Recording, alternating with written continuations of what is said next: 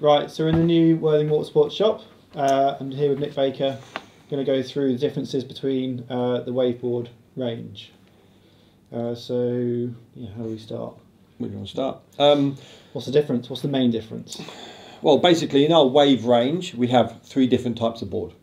We go from what we call our full-on, down-the-line wave board, which is a quad fin, comes under the name of the grip. We then go to our all-round, onshore, Euro conditions, however you want to call it, the MAMBA, and obviously then we go our FREEWAVE range, which is been around for a long time. It's been a class-leading free-range board for many a year now. Obviously had an upgrade last year. Yeah, it's a great all-round for bump and jumping to heavier weight guys for their waveboard. So effectively 3 different types of waveboard in our range. And this is the Textreme, which is the lighter weight construction. Yep, Textreme, which is obviously got our Textreme carbon, which is super light, it's thinner, absorbs a lot less resin basically, which just allows it to make it much lighter. So that is our super duper, if you like. Yeah, all singing, all dancing, high performance board for you guys going out there that want their best quality, the best product you can buy on the market for what they want to do. Yeah, yeah. So yeah, I mean, looking through the different wave boards, obviously each line has they're constructed slightly different. Obviously the grip, the MAMBA, we only do in 1 construction. And the FREEWAVE range we do in 3 different constructions. Obviously the Textreme being the top end, the Team Edition actually, which is by far and away our biggest selling constructed board. Very, very popular. Yeah. It's really popular. It's obviously it's that mid price point if you like, but it is by far and away the most selling board. The Textreme is the least. It is the most extreme. It is the most expensive. In the UK, actually, we sell very few of our sort of the entry level price points. So yeah, for people, I think keep these boards now for 2 to 4 years, rather than having to buy something new every year. We generally keep the model and the design at least for 2 years, quite often 3, sometimes 4. So the guys find that they buy a board and it will roll over in 2 or 3 years time. Still got a high resale value because they're really sought after products, and people use them all over the world in all different conditions, on a FREEWAVE type especially. It's definitely the most one that people talk to me the most about when they're making inquiries. It seems to be very, very popular on the south coast. It is. I mean, it lends itself, doesn't it? I had one quite a long time ago. I had one of the blue and white ones. Don't know, maybe 10 years ago. But yeah. How much have they changed since then? They've still got the fishtail. Yeah, we've gone back. I mean, if you remember a couple of years ago, we were on the stubby version. Obviously, we had that stubby board that was, effectively sat in this area where the MAMBA is now, which obviously changed last year.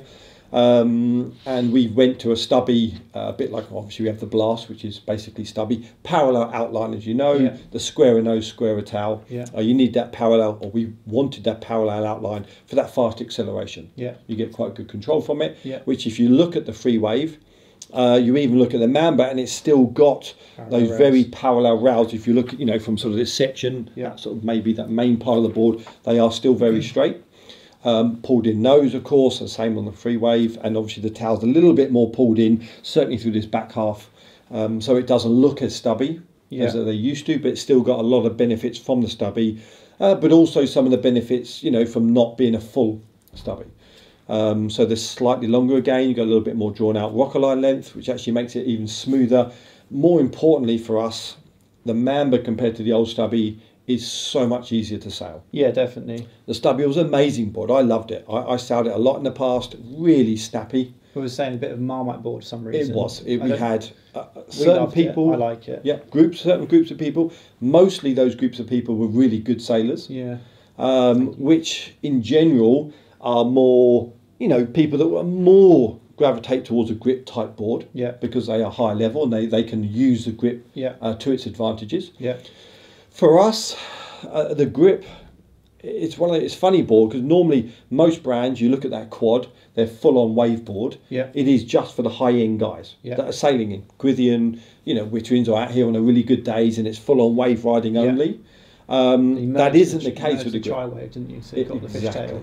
Yep. So we've got that. Tail and well, the idea behind it was people loved that tri-wave that we had at the time. They loved the speed of it. They loved the smoothness of it through the choppy conditions. And everywhere around England, Yeah. except for the epic days in Cornwall, generally are bumpy, choppy conditions. Yeah. You know, we don't have epic conditions like Maui, unfortunately. That's why we make our products for the sort of conditions that we sell them in. Yeah.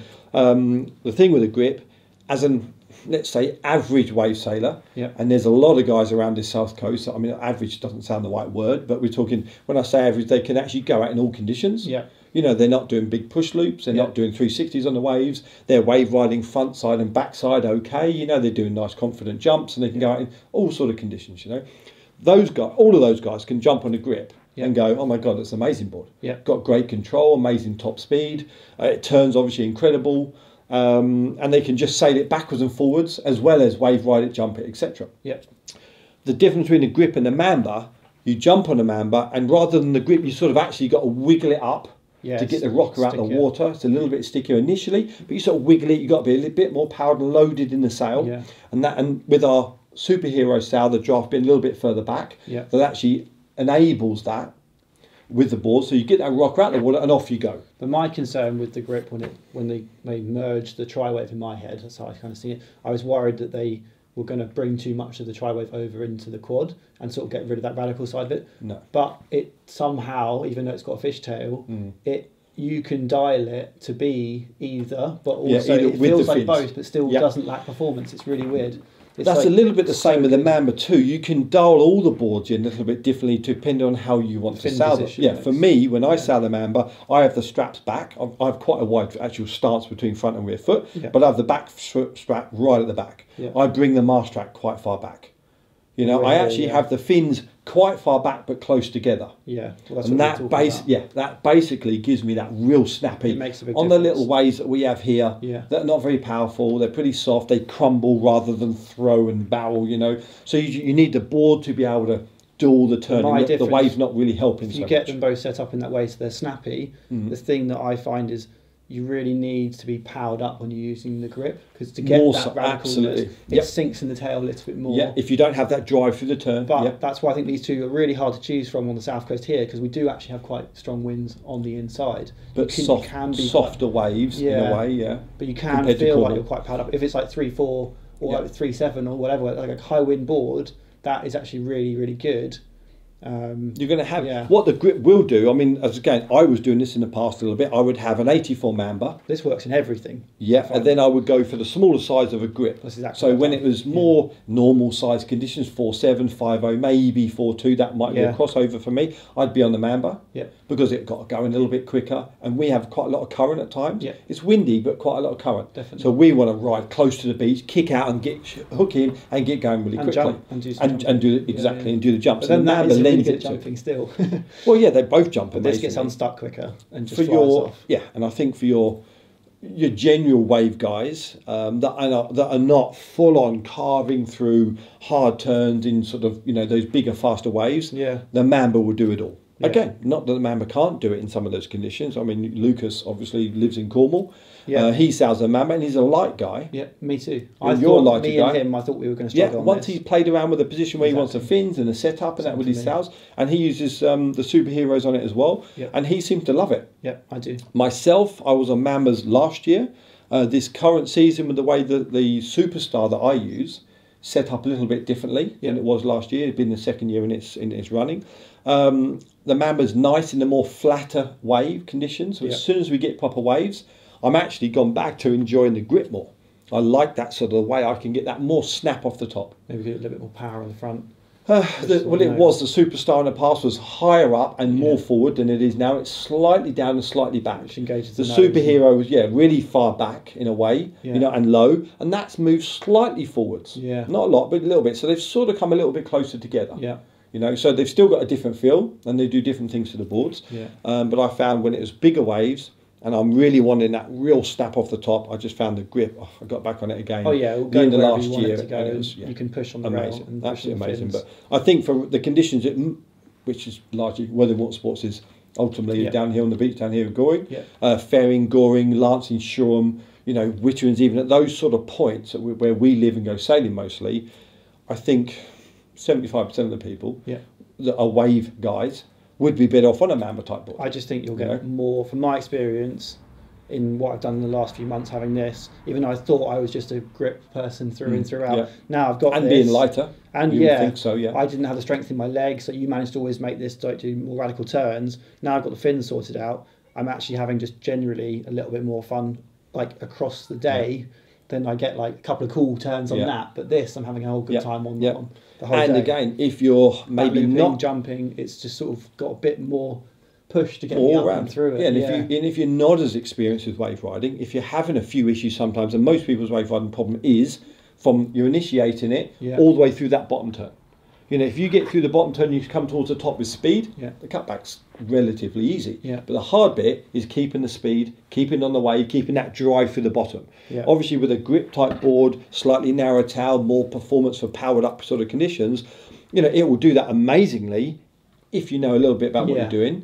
Whereas the MAMBA will flatter you more if you're not quite as skilled in that area. Or if the waves and the conditions are more tricky, a little bit gusty, a little bit onshore, where it's even harder to keep that speed for the bottom turn. So if you get it a bit wrong, in the MAMBA will still travel, keep planing, a little bit gusting, you went halfway through it, and it's going to pull and get, you know, that sort of speed, keep that speed up a lot easier, if you like. Again, then you go from the MAMBA, and different size wise, obviously we've got the grip. We go from a 68 to a 102. The 102 comes as a tri-fin setup. Actually, you have it as a 4, but it comes with the tri-fin setup. We also have the grip XS. So as they move down, they go from a tri down to the rest of them are quads. You can set it as a tri as well. They have the fin boxes set in, so you could set. I've actually tried it because I used to love the tri-fins. And for some reason, what they've done with it, it gets going and gets planing as quick as a general tri-fin does. So actually, I've always gone back to the quads. And the one thing like around the popular sizes is like the 82, 86, is they're a very similar shape, but more volume in the tail. A little bit more volume in the 86 compared to the actual overall plan shape isn't much different. It's not such a big difference, but it allows you then to sort of have a one board does all, if you like. That's what I had last year. That's my biggest board, and only when I was down on my 3437, it started when I was jumping to start rail. You always. My ankles started to go over a little bit, but even on the wave, it still was fine because it's the same shape as the 82. So and what I find about the grip on the other side of things is the 92. If you think a 92 is a pretty big wave board. But I can use that with a 4.2 and 4.7 if I have to. No problem. 4.7, no problem, but even a 4.2. And the thing still holds and turns like it's an 85, 86 litre board. It really is quite amazing. Do you find that's the same with sort of side, wasn't this? For me, the MAMBA, there's a slightly different. The 78 and 84, amazing. From they really are. That 78 is an incredible board. The 94 and 104 is a slightly different rocker light. It's a little bit straighter. So it's geared at.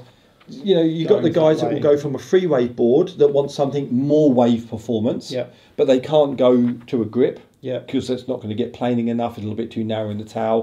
You know, they need a bit more support from that. They could be because they're heavy or maybe not quite such a good level. They like doing bump and jump. More bump and jump as well. So effectively the 94 104 MAMBA is a more wave orientated version of the FREEWAVE, if you like. More inclusive. So you're going to, if it's on a reasonable wave, when the FREEWAVE going pretty fast, pretty powered up, it's going to be a bit harder to hold the rail in, whereas you're going to jump on the same size MAMBA and it's going to have more control through the turn, through the choppy conditions, through the windier conditions. So, you know, our biggest selling boards generally the FREEWAVE is a 95, then a 105.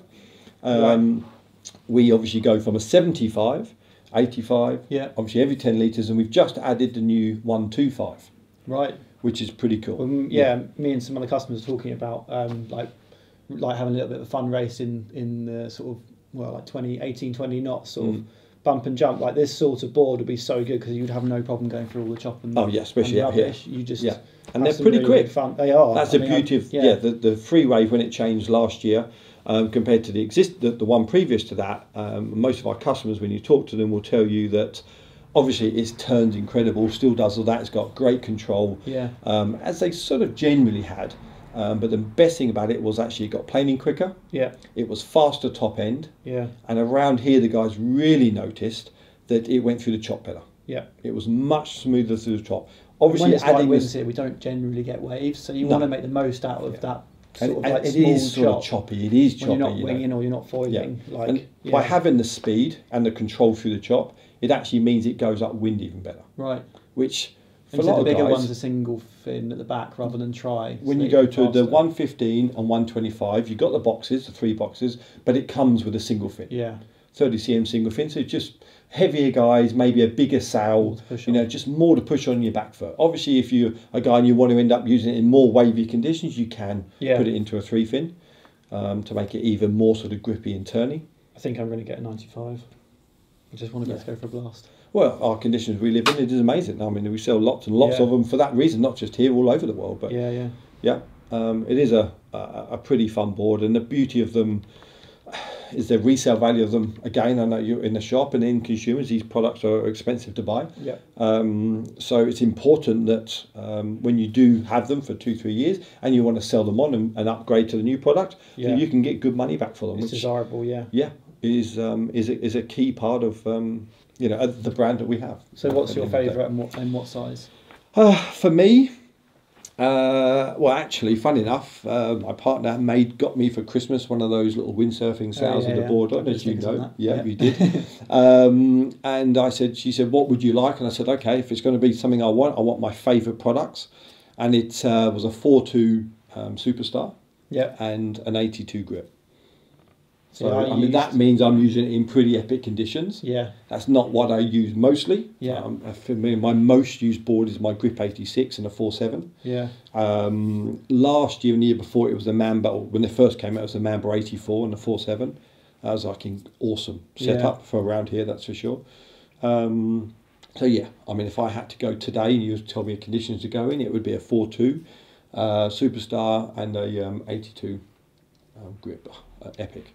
Cool. Yeah, epic conditions. Epic products for the sort of conditions that we get when it's good around here. In the winter. Yeah. In the summer months, to be honest with you, I always gravitate them more towards the MAMBA because the waves are smaller. Yeah, in some ways, it's good that all these boards will work in the conditions we get. Like they all can be dialed up to sort of work in this. You're not really going to make a bad decision really because they all can do bits in this. Yeah. It's just you might not get like the 10% on some of the little bits. Like I might be missing some from different ones. But you've been riding Fanatic long enough to know the way they deal with the products, the way they develop the products. Craig, our brand manager, and all the team that use and develop the products from wave boards to freeride boards. They don't just test them in one dimension, at Hookkeeper or somewhere like that, maybe epic wave conditions. They'll test them there, of course, because some people use them in great waves, but also they'll test them in, onshore, Gran Canaria, South Africa, Germany, Europe and stuff, in conditions that we sell, and the conditions that we have effectively on our doorstep here. Yeah. Otherwise,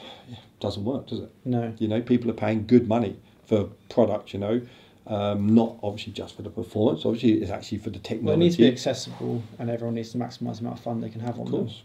I think they do all do that. I don't think there really is a bad board here at all.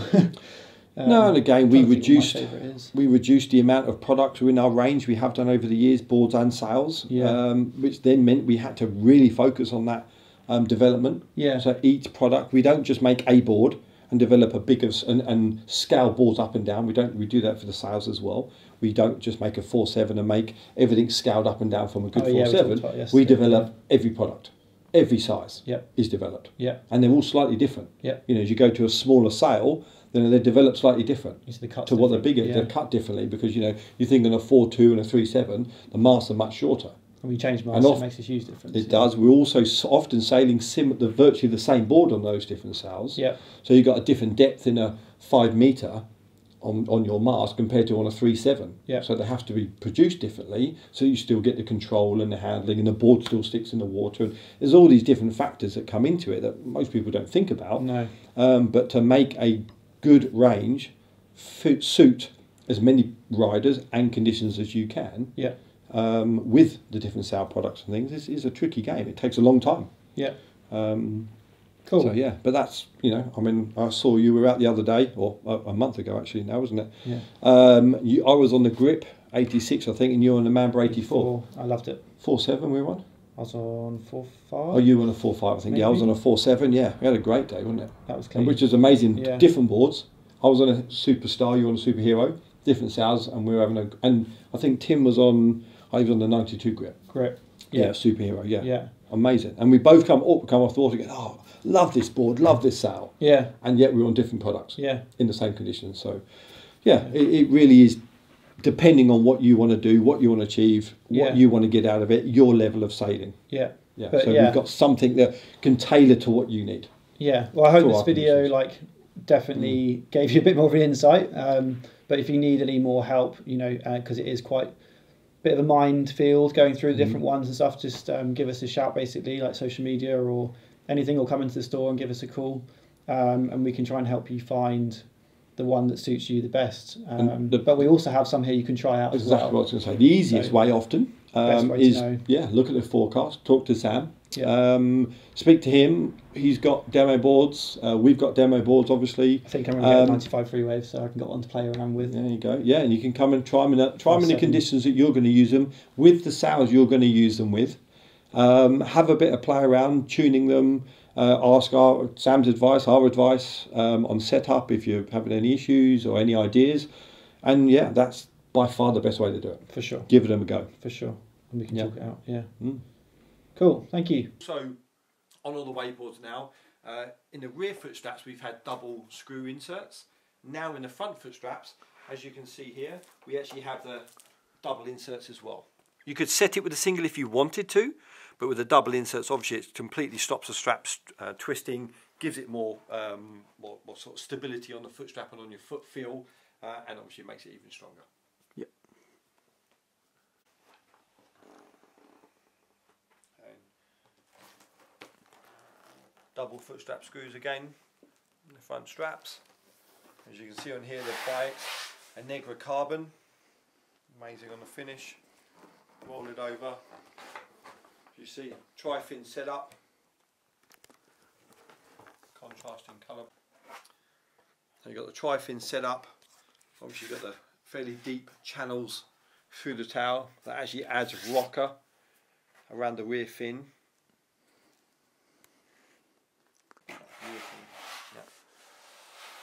Texturing Biox and Negra carbon, light finish.